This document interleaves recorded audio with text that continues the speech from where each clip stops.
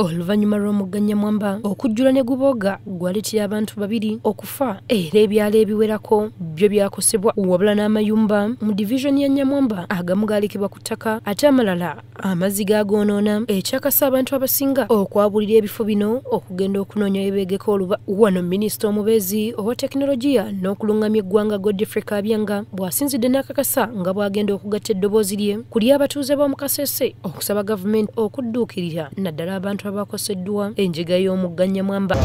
To add my voice on what my colleagues, the leaders here have already sent to Kampala, so that the office of the Prime Minister comes in immediately, and then we can see what follows next.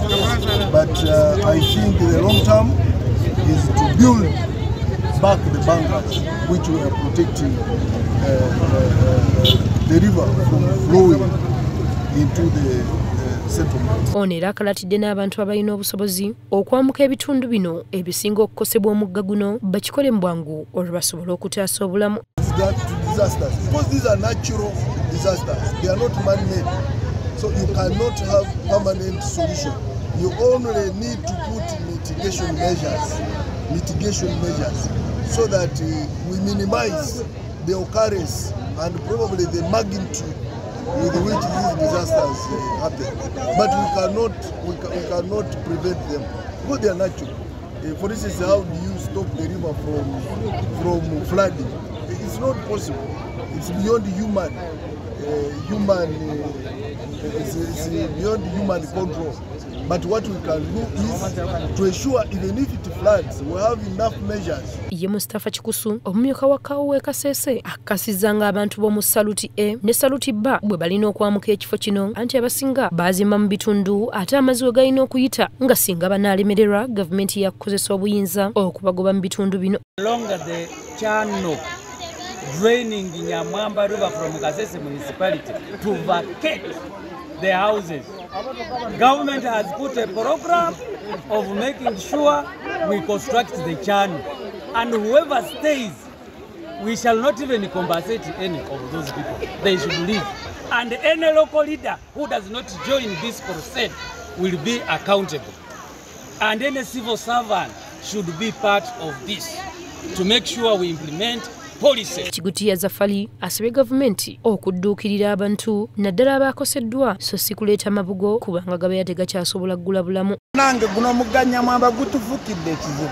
Ekisooka nandisabye gavumenti teddamu kugwa tendala wabula tuleetere excavator ne D10 zigogole emyala bulungi. Wabula omugga Nyamwamba guzzenga gutawaanya abantu b'omu Kasese era abawerako bakkiridde ewa Ssenkaaba ng'entabo eva ku mugga guno. Tewali kintu kisinga kusanyusa nga kugenda ku ssomero gye wasomeranga n'osanga ng'essomero lyo likyaliwo likyatambuza emirimu kinnawadda naye waliwo gw'obuuza gye yasomera ng'akulaga kifo nti essomero lyaffe lyali awo anti nga lyasaanawo dda. Wano abakulisitaayo b'obusumba bw'e Kanyanya we baviiriddeyo ne kaweefube w'okudduukirira essomero lya Kanyanya Church of Uganda Primary School okuliddaabiriza nga bayita mu kudduka emisinde gimu bunabyalo.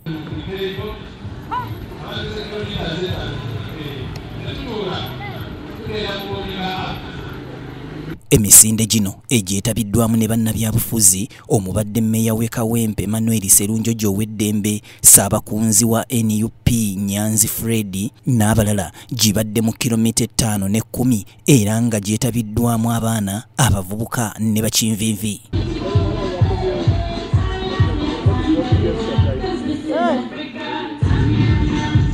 Banja obwedda bawejjawejja abamu ng'emisinde batambula mitambule naye nga balina okutuuka okusobola okutuusa oluwalo.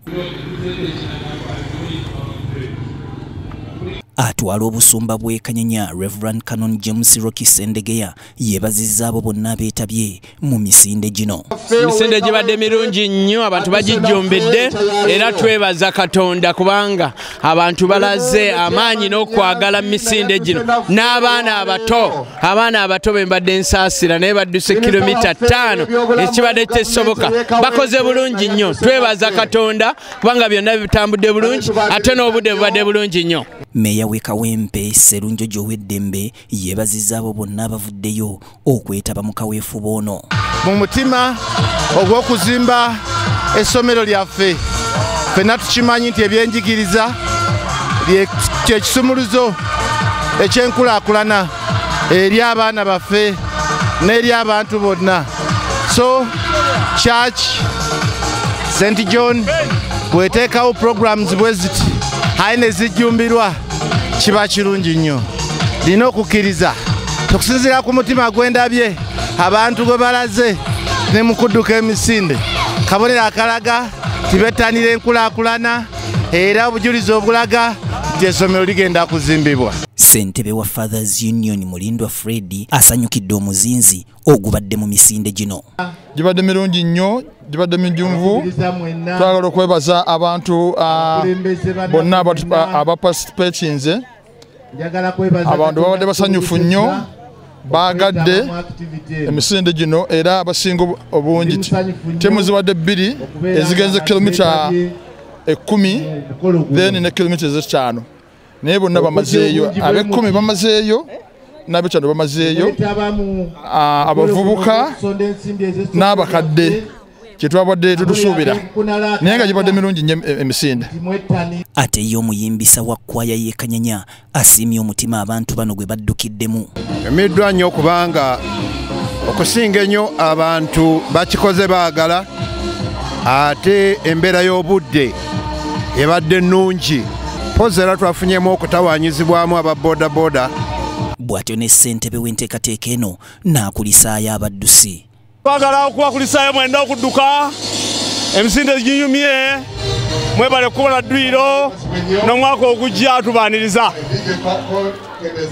N'abalala bangi abeetabye mu misinde gino. Emisinde gino baginyumyanga lutabaalo. Emisinde gya leero gibadde ginyumye ate nga gizizaamu abantu amaanyi okusinziira nti n'abakaddamu badde tebadduka. Leero kibayambye okubanga bakuuma emibiri gyabwe nga giddamuko gidde engulu. Tegibadde bubi, gibadde bulungi. Wakwaka tutuddukira Mukama Katonda. Sirabyewo bantu bonna ambulensi leero beereese ne numbers zeeyongeddeko. Kitegeeza ekigendererwa tugenda tukyakiivinga ekyokuzimba essomero lyaffe. Tutuyanye, mibiri tugistretchinze, endwadde tuzifuuye, kugamba tuli balamu nnyo. Emisinde tuginyumidde nnyo ate abantu babadde nga baagala okukola. Amazing. Emisinde tugidduse era kati tuli physically fit. St. John's Kanyanya. Emisinde ginyumidde nnyo nnyo nnyo. Nze ku myaka gyange mbadde nziruka naye ate guno gususse okunyumira era mbadde mmalako naye abaana abato bano abe batuwadde. Ate abantu bagiwagidde bulungi nnyo. Bazze bangi nnyo era tusanyuse nnyo. Enteekateeka eno nnungi ekisookera ddala ekola ku bulamu bw'abantu okola ddwiro. Naye giyina kye gituyigiriza nti tulina okubeera nga tukola buli lunaku. Era abadde fiiti abadde ayitawo. Distance ebadde nnungi nziruse distance esembeyo obuwanvu. Bulijjo munno mu kabi ye munno ddala. Kale oyo yenna awaayo ku lw'omulimu gwa Mukama okutambula buli ky'anaakwatangako kinaalabanga omukisa anti buli muddusi abadde asooka kugula omujoozi gwa 200 olwo nno ne yeetaba mu